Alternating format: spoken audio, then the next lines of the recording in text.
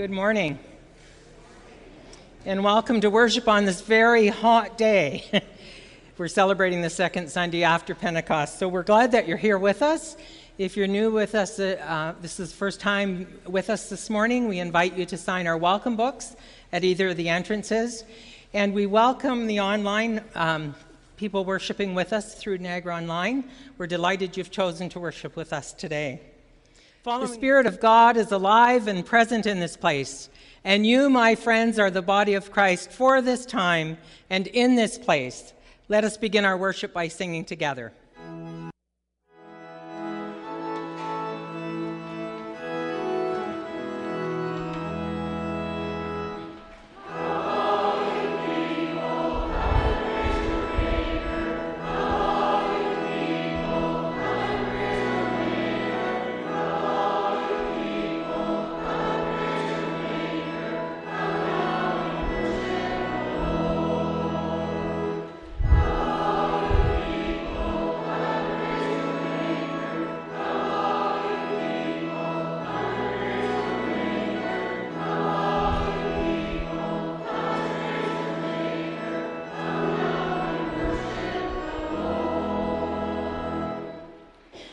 We are summoned here by our holy God.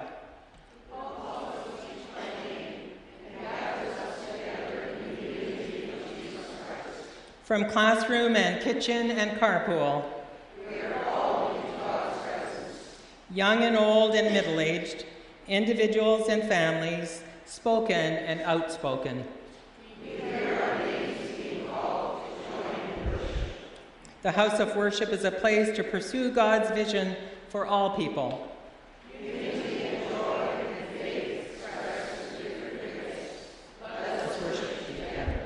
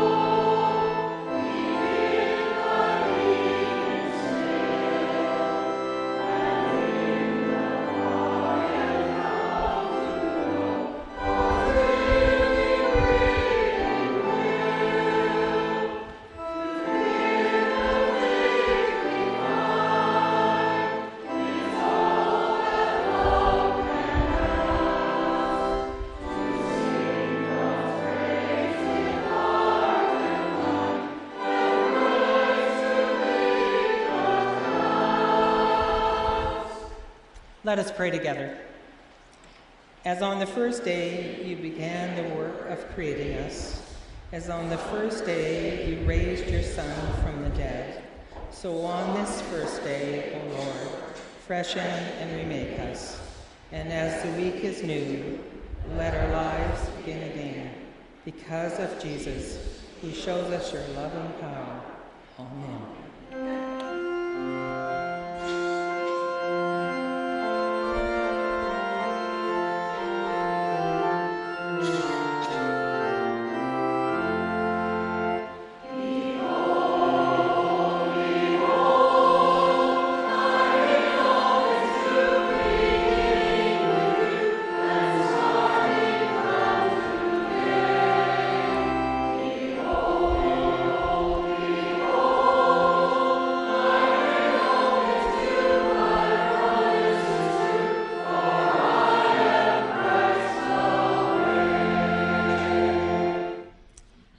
As we gather this morning, the peace of Christ be with you.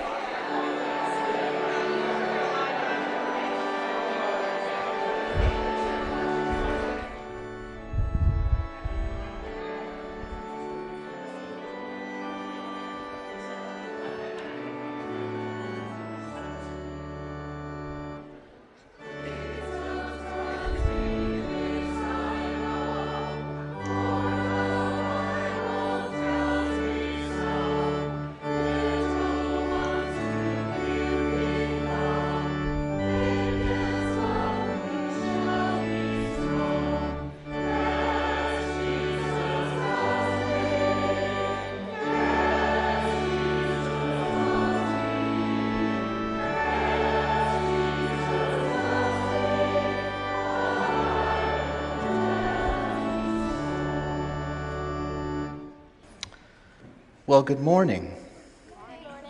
Oh, come on. It's sunny out there. Let's bring the sunshine in here. Good morning. Good morning. All right. That was better. So how's everyone today? Doing well? Good. Well, this morning in the scripture reading that's going to be read here in a few minutes, we're talking about faith and trust. And it is considered, too, as a special kind of believing. What is believing? Does anybody know what believing is? It's when you have like a cut on like your body and what comes out of it is blood. Yes, when you get a cut, you're covered in blood. Yes, that's believing. That's believing, yes. Believing is like if you're not sure that you're going to do it, but you still believe in yourself.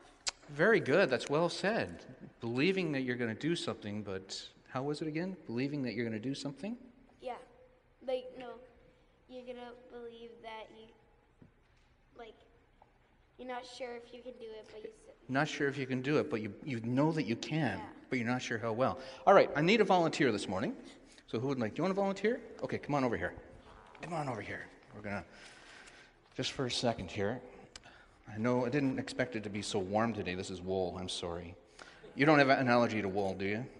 All right. Okay. Cover your eyes. Okay. Okay. Okay. We're going to cover you up like that. Okay. Can you see anything? No. No. Okay. Do you think you'd be able to walk and not hit anything? Yep. Yeah? You think so? Well, here, I'm gonna help you. We're just going to walk around here a little bit. And do you have trust in me? Yes. Yes? Do you have faith in me that I'll steer you without bumping into anything? No answer. My goodness, that doesn't say much, does it? You slowing down here. You don't have trust in me? Yeah? Okay, very good. All right, we'll take this off. All right, so how was that? How was that experience? How'd you feel? It felt like... Yeah, a little nervous? You had faith that I could steer you, but you were sort of, do I trust him to not steer me in the wrong direction? Would that be possible what you're thinking? Yeah. It would be. Anyway, God leads us through life, and this is how he leads us through life. And sometimes we are unaware of dangers or problems around us, but God is always there helping us through them. We can have faith in God. Faith is believing something you can't necessarily prove, sort of like what you said earlier. You know, in the Bible, there is a verse through Hebrews chapter 11, verse 1, where it says, "Faith is the substance of things hoped for, the evidence of things unseen." So basically, faith is something that we know is there, but sometimes we can't see it. And the Bible says that faith is given to us by God, but it is something you may have to practice for it to feel natural, like things you have to practice. What are some things you have to practice? Do you play an instrument? You have to practice riding a bike. You have to practice riding a bike, that's right, so you don't fall off. Or, practice playing an instrument, or even doing your homework to learn how to write. I'm sorry?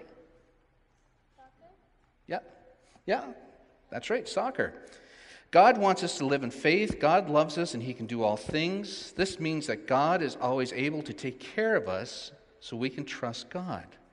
When we go through our days trusting God and knowing he will help take care of us, that is living in faith. Jesus told his disciples to have faith or believe in God. When we live in faith, we are blessed. When we trust God, not a whole lot, but even we trust God a little bit, we find out that he keeps his word, and this helps us trust him even more the next time. The Bible is a great book to read because it is full of stories of how people had faith in God and he blessed them for it. So now let us have a word of prayer and thank God for that.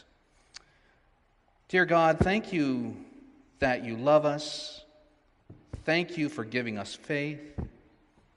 Thank you that we can know you and that we can trust you. This we ask in your name and in the name of your Son, Jesus Christ, who taught all his disciples to pray, saying, "Our Father, who art in heaven, hallowed be thy name. Thy kingdom come, thy will be done on earth as it is in heaven. Give us this day our daily bread, and forgive us our trespasses, as we forgive those who trespass against us. And lead us not into temptation, but deliver us from evil. For thine is the kingdom, the power, and the glory, forever and ever. Amen. Thank you.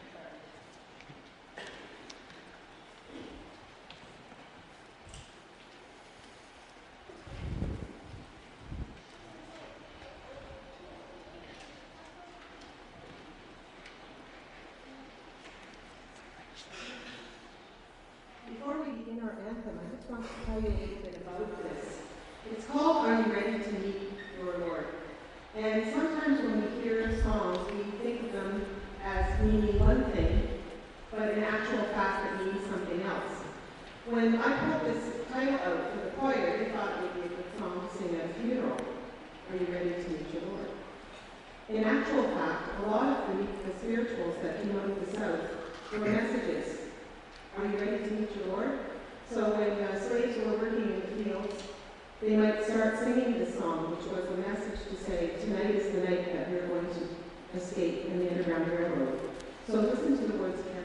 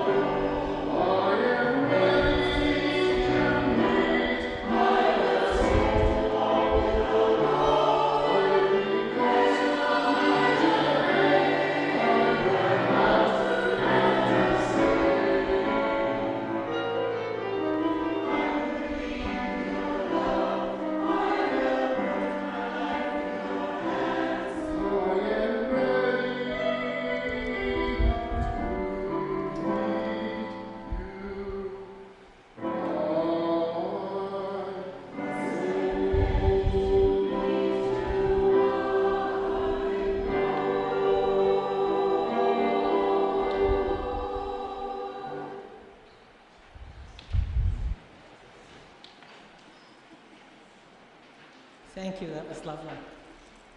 I'm going to invite Helen Ray to come forward on behalf of the Legacy Committee.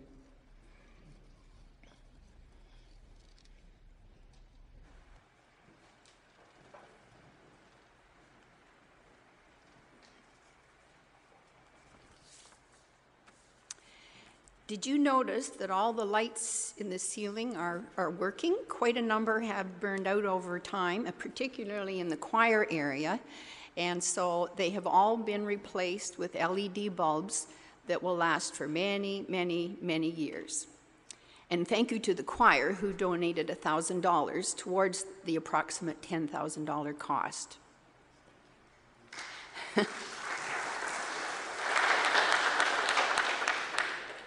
As well, Ruby Carroll Hall has been re-roofed with a steel roof that has a 50-year warranty. There are photos of the installation progress of both of these projects on display in the Ruby Carroll Hall this morning. Look inside the green Legacy Gift brochure and peruse the list of Legacy Gift donors. Thanks to these generous individuals who arranged to make a gift through their will during the past 12 years, they have paid it forward so that today's congregation did not have to fundraise for these major projects. We can devote our energy to presently go about the mission God has set out for us. What a fortunate congregation we are indeed, and we should never forget their philanthropy. Please take home this brochure and read it carefully. It can be very satisfying to make a legacy gift. You are encouraged to speak to any member of the Legacy Gifts Committee, David Anderson, Nola Brown, Alan Halfyard, John Jansen, Reverend Jeff Mason, Bob Tucker, and myself.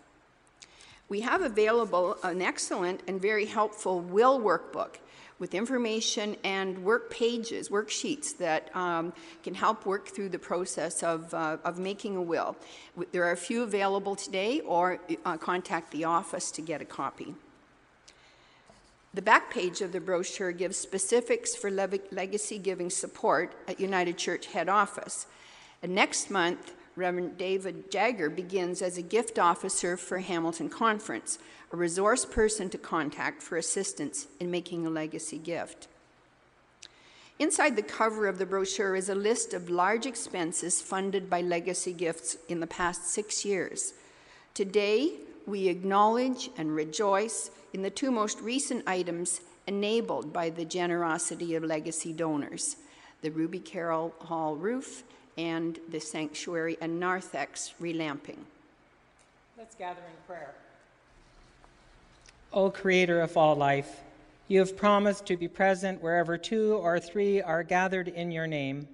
We, the people of this community of faith, are grateful for those who have left a legacy so we can complete projects. We give thanks for the relamping of our sanctuary that enables us to provide a space for worship and offer opportunities to partner with our local community. We also appreciate the new roof so we can provide a space for ministry and mission where all are welcome. Ever-present God, fill us with your love as we celebrate these gifts of legacy that enable us to do your mission and ministry in your name. Amen.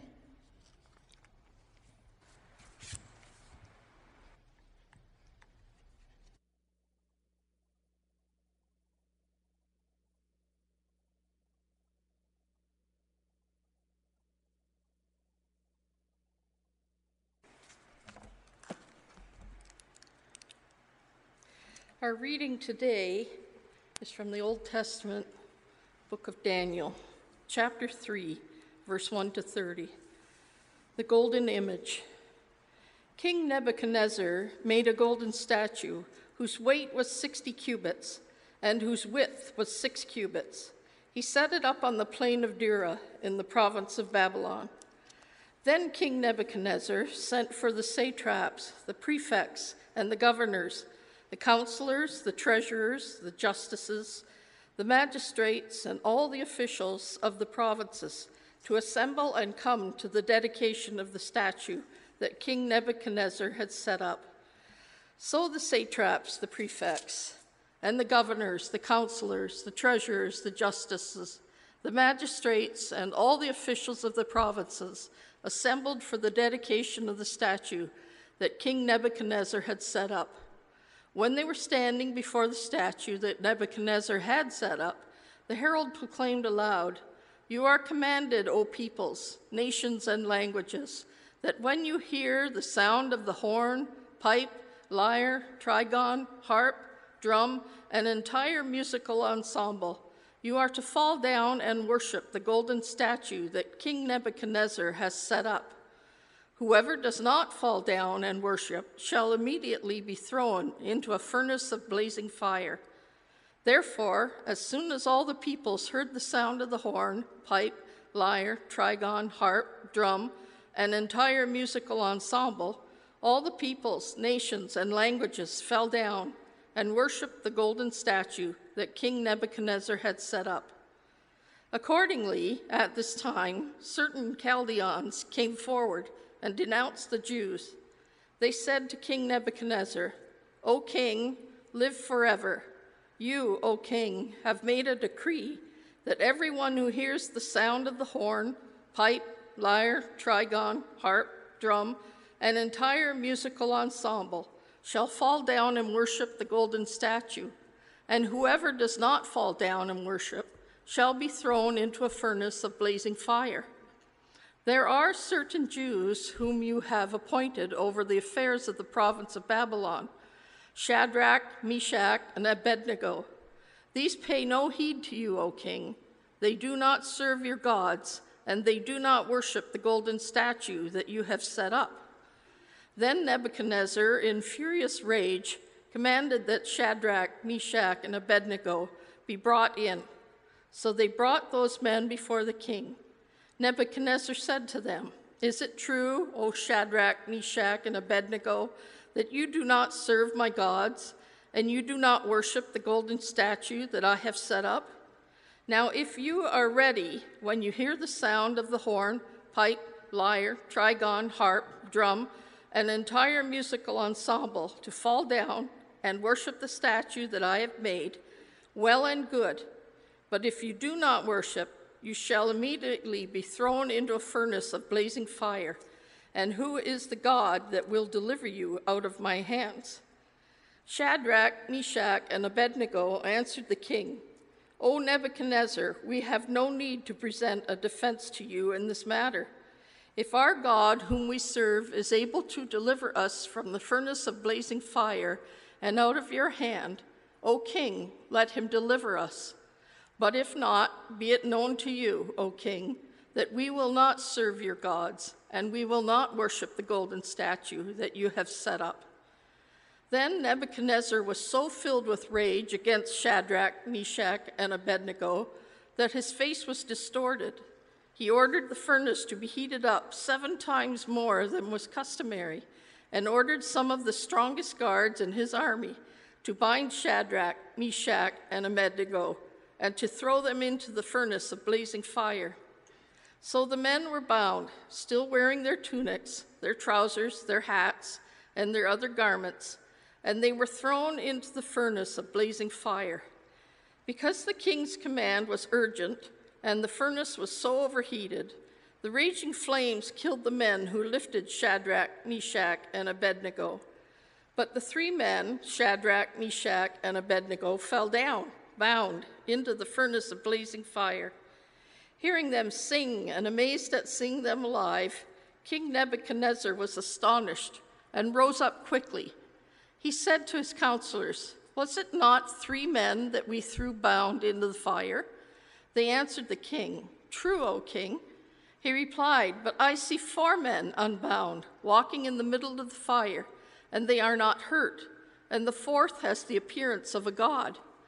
Nebuchadnezzar then approached the door of the furnace of blazing fire and said, "Shadrach, Meshach, and Abednego, servants of the Most High God, come out. Come here." So Shadrach, Meshach, and Abednego came out from the fire, and the satraps, the prefects, the governors, and the king's counselors gathered together and saw that the fire had not had any power over the bodies of those men. The hair on their heads was not singed, their tunics were not harmed, and not even the smell of fire came from them. Nebuchadnezzar said, "Blessed be the God of Shadrach, Meshach, and Abednego, who has sent his angel and delivered his servants who trusted in him. They disobeyed the king's command and yielded up their bodies rather than serve and worship any god except their own God. Therefore, I make a decree: any people, nation, or language that utters blasphemy against the God of Shadrach, Meshach, and Abednego shall be torn limb from limb, and their houses laid in ruins, for there is no other God who is able to deliver in this way. Then the king promoted Shadrach, Meshach, and Abednego in the province of Babylon. The word of the Lord.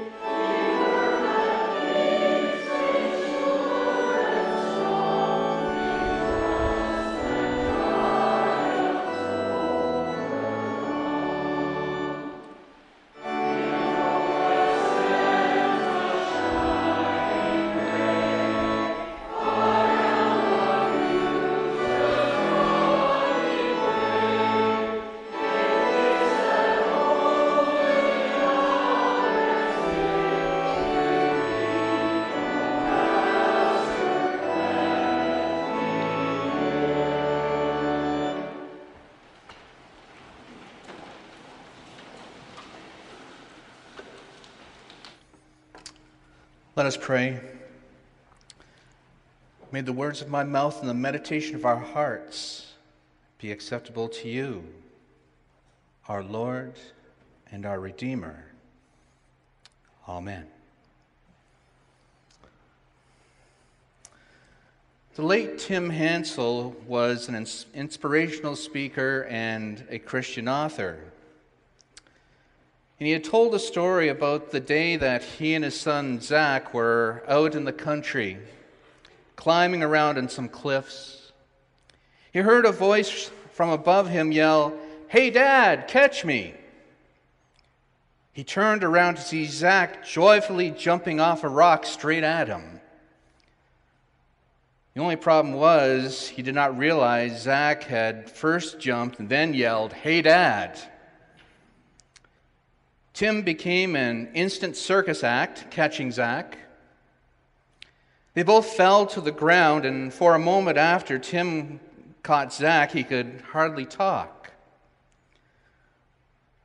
When he found his voice again, he gasped in aspiration, "Zach, give me one good reason why you did that."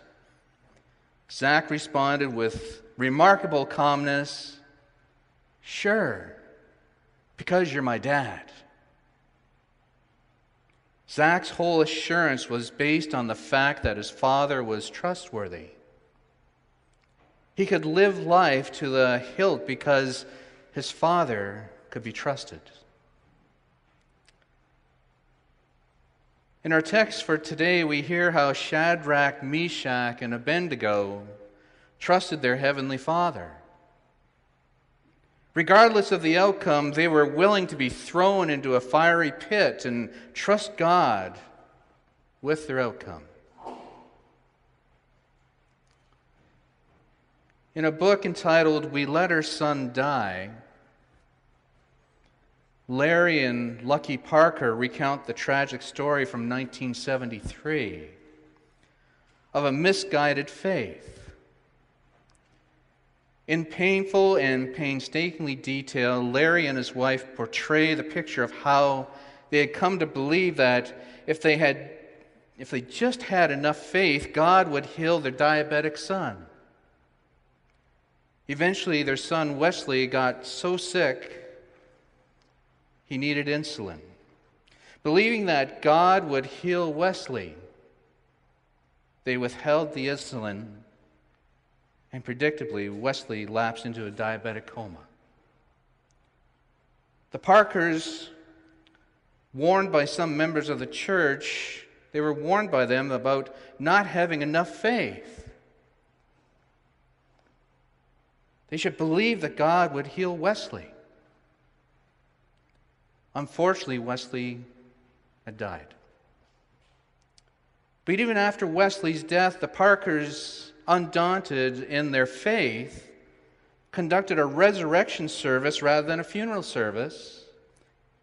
In fact, for more than a year following his death, they refused to abandon their firmly held faith that Wesley, like Jesus, would rise from the dead. Eventually, both Larry and Lucky were tried and convicted of manslaughter and child abuse. What a horrible, tragic story this is. But even more tragic is how many countless other stories like this have been painfully retold. In many cases, the moral is the same and described as a flawed concept of faith that inevitably leads to shipwreck, sometimes spiritually, in other cases physically, and in still other scenarios, both. Many Christians believe that the Bible teaches that faith is confidence in a certain outcome. Christians look at the miraculous way God worked in the Bible and say, look at the great faith of those men and women in the Bible. Look at what happened because of their unwavering confidence in a certain outcome. Those who are healed, those who are brought back to life from the grave. So if this is how we interpret our view of the biblical faith, of what biblical faith is, then I think the reading from Daniel 3 might even disturb some people. It tells the story of Shadrach, Meshach, and Abednego, how they stood up to the king Nebuchadnezzar, refusing to bow to the tall golden image, even knowing their lives were at stake. The three men stood on the brink of being thrown into a fiery furnace because of their faith in God and their unwillingness to bow to a false god.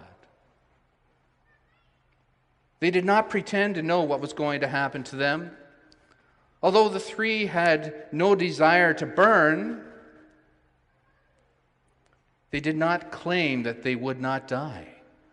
Instead of offering some confident comment because of their great faith, these men simply said, in effect, we really don't know what will happen to us. We only know that we will trust God and obey Him.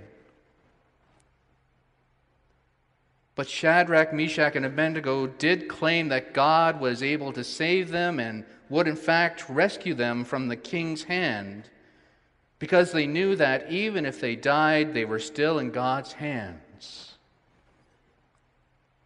But the three faithful men declared, even if God did not save them from the fiery furnace, they would worship Him only.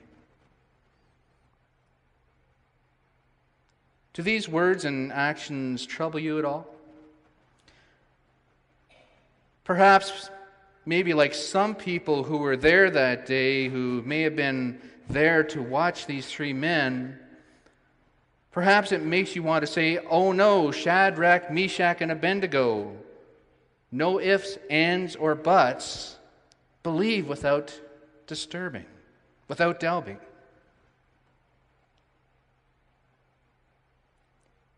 But these men did not operate on today's popular notion of what faith should be. This was a biblical faith. So the question asked this morning is, what is faith? Especially in today's day and age, perhaps one way to get a better picture of biblical faith, the kind that Shadrach, Meshach, and Abednego shared, is to explore the question of what biblical faith is not. First, faith is not trust or belief. It can be said that faith is not faith in faith. Many of us quite often, we link the effectiveness of our faith to how strongly we can convince ourselves that will be a positive outcome to a particular situation. We will decide to let no doubt enter into our minds. Some of us go through different means to convince ourselves that we have pumped up our faith enough for God to honor us and desire us.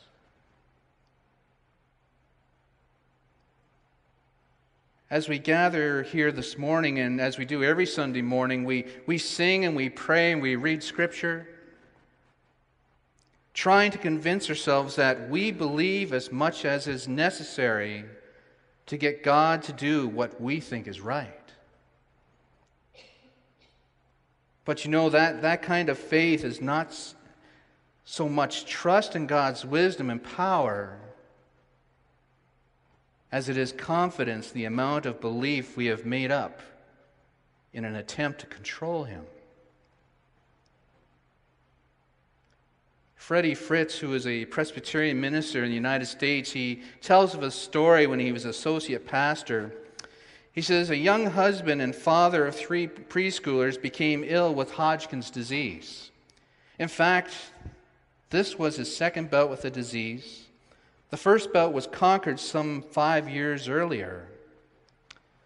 Larry was told by his side of the family that he just needed to have faith again, and the disease would go away. But the disease did not go away. It spread throughout his body, and it just got worse and worse. And all the while, Larry was told that he did not have enough faith. If he could just exercise more faith, then the disease would go away. It was a dreadful thing to watch this man succumb eventually to the disease. His family was crushed, and they suggested that Larry died because he did not have enough faith. Well, did Larry die because he did not have enough faith?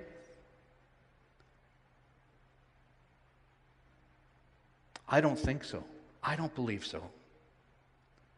And Freddie continues in his story by stating, Larry did not have faith in faith. His faith was in God, and he understood that God's ways were not his ways. But unfortunately, Larry's family did not accept such a view of faith or of God. Shadrach, Meshach, and Abednego did not have faith in faith. They did not trust in their belief. They didn't really have an idea of what would happen to them. Their faith was not measured by the quantity of belief that they could muster, but by the greatness of their God.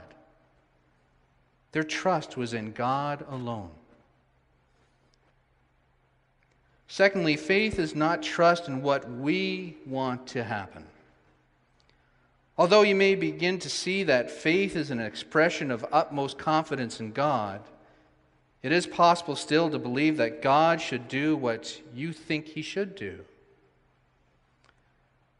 There may have been times when we may have avoided having faith in faith. But have you ever found yourself trusting God to do some very spiritual things that you have decided He needs to do? We all sometimes begin counting on what we would love to happen, simply because we think it is in God's best interest to make it happen. And why do we do this? Because the results we desire are for God's sake, or for what we think will benefit another person. We are convinced that this must occur. I've always enjoyed listening and the readings of Dr. James Dobson. I first found him years ago on the radio with Focus on the Family. It is such a great little series. And I ended up getting a couple of his books. But he does have one book entitled, which I haven't had the opportunity to read yet, but it's called When God Doesn't Make Sense. And it's different stories of people submitted about their experiences along this line. And there is one story in there by Jim Conway, who is a pastor and an author. And the story is basically some years ago when his daughter Becky, she was stricken with cancer, and to save her life, they were going to have to amputate one of her legs. And so Jim writes, the doctor said they would have to amputate one leg to save her life, so the family began to pray, asking God to heal Becky's leg. They knew that God is able to heal, and so they prayed that He would save her leg as a testimony of His love. Because they sincerely desired glory for God, they believed that God would heal Becky.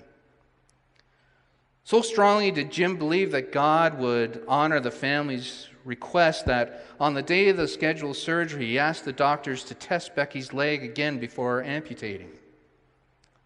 The surgeon agreed, and the family went to a waiting room, eagerly anticipating the results they were sure would bring great glory to God and great glory to them. Jim later recounted for Moody Monthly what happened.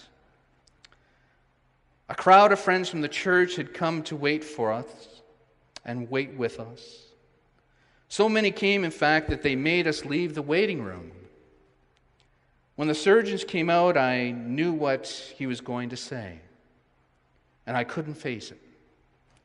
I couldn't face my friends, so I ran to the hospital basement where no one would find me, and I cried, I yelled, I pounded my fists against the wall.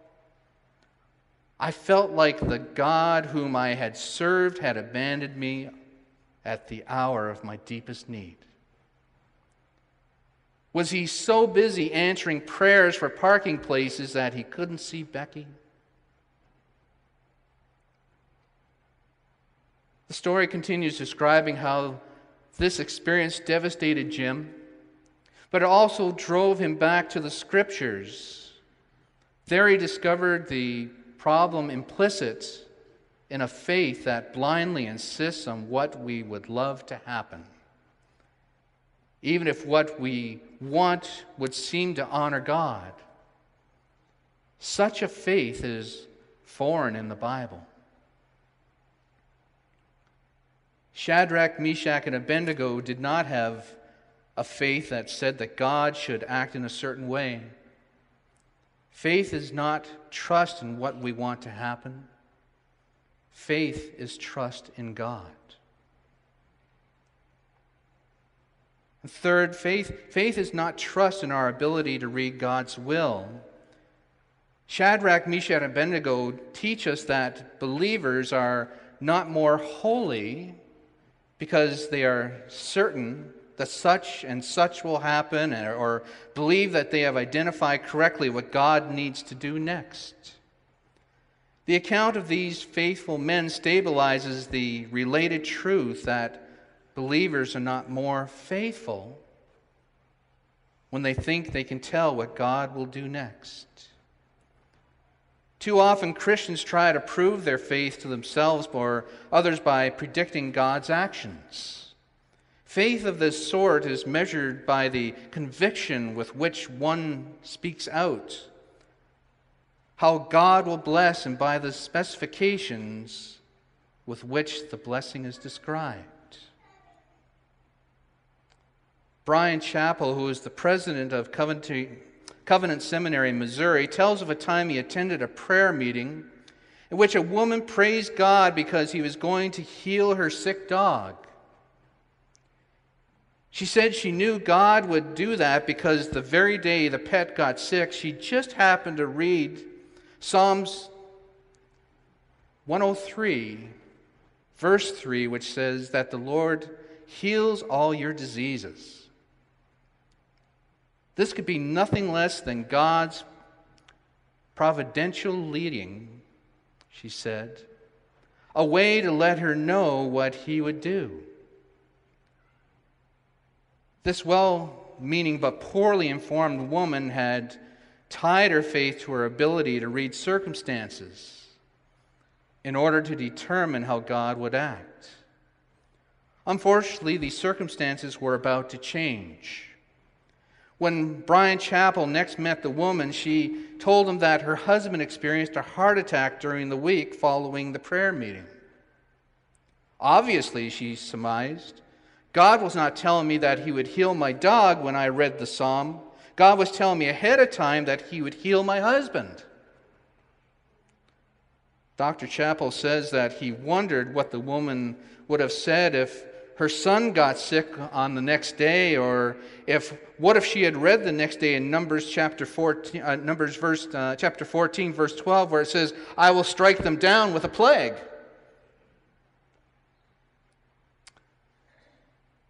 Friends, faith is not trust in our ability to read God's will.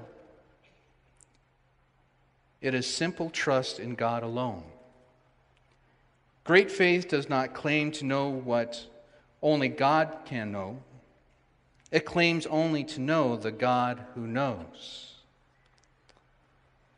So now that we have learned a little of what faith is not, perhaps we should ask the question, well, then what is faith? And it's simply, biblical faith is trust in God alone. Shadrach, Meshach, and Abednego show us that faith is not trust in our beliefs. It is not trust in what we want to happen, nor is it trust in our ability to read God's secret will. Faith, quite simply, is trust in God alone. Edith Schaeffer, who, while she was living on this earth, was a Christian author, she just simply says that we must let God be God. True biblical faith lets God be God. It does not depend upon our efforts or our view of what God should or should not do. It is simply resting upon the truth that God is God, and we can trust him no matter what. You know, the truest test of your faith is when God's answer is no. When there is no healing, when there is no deliverance, when you lose your job, when your loved one never recovers or even dies, and all the while you have been doing what is right. You are honestly trying to live a life that honors God. You don't have to be a Christian very long before you will find yourself in a tough situation. And even though you pour out your heart to God in prayer, the heavens remain silent. God's answer is no. That is the greatest test. Is your faith still in God when the answer is no? When there is no miracle? Shadrach, Meshach, and Abednego said, "But even if he does not, we want you to know, O king, that we will not serve your gods or worship the image of gold you have set up." Biblical faith is trust in God alone. Shadrach, Meshach, and Abednego show us that faith is not trust in our beliefs. It is not trust in what we want to happen, nor is it trust in our ability to read God's secret will.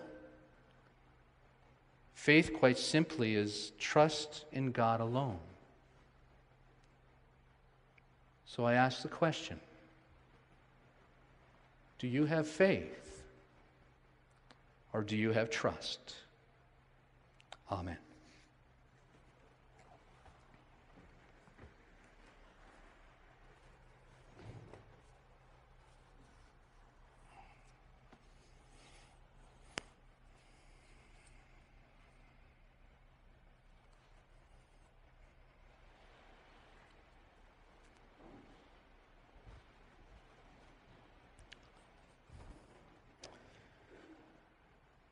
The Christian life is marked by the offering of one's self to God. In worship, God presents us with the costly self-offering of Jesus Christ, who has claimed us and set us free. In response to God's love in Christ, we offer our lives, our gifts, our abilities, and our material goods for God's service. The earth is the Lord's and all that is in it, the world and those who live in it. Let us return to God the offerings of our life and the gifts of the earth. The offering will now be received.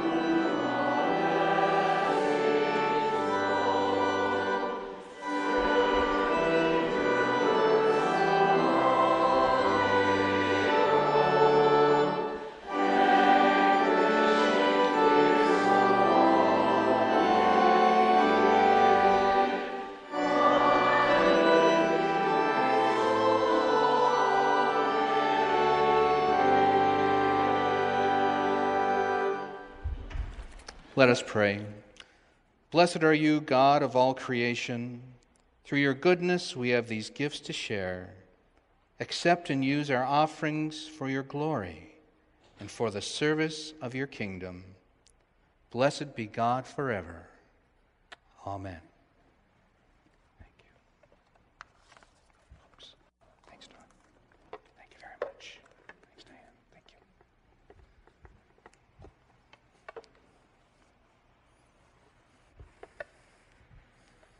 Please be seated.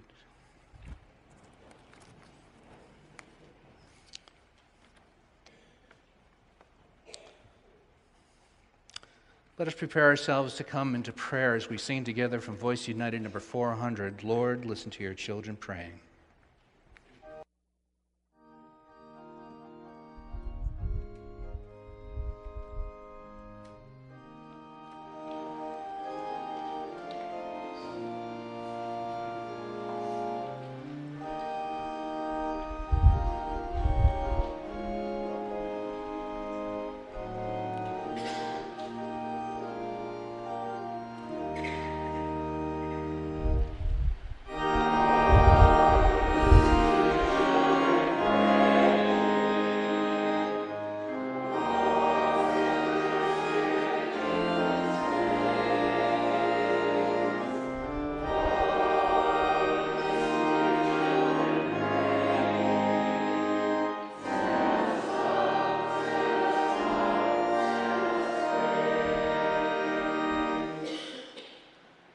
Gracious God,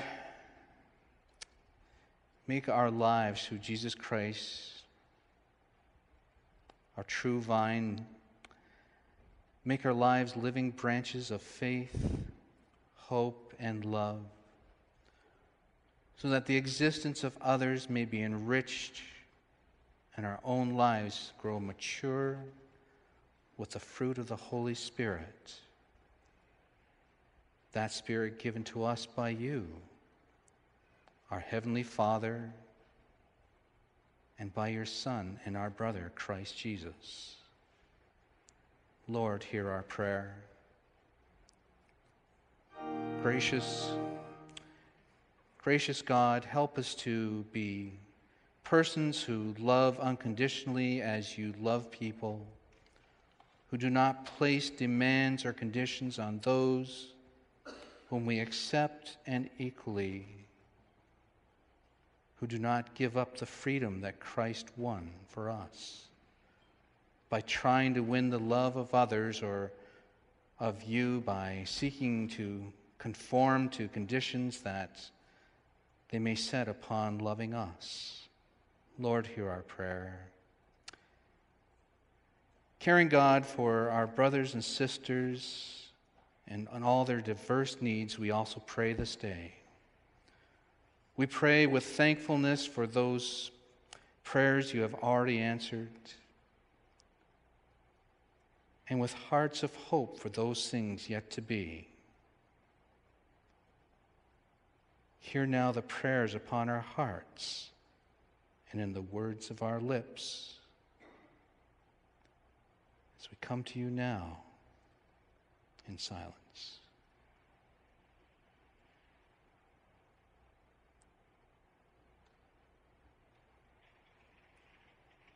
Lord, hear our prayers.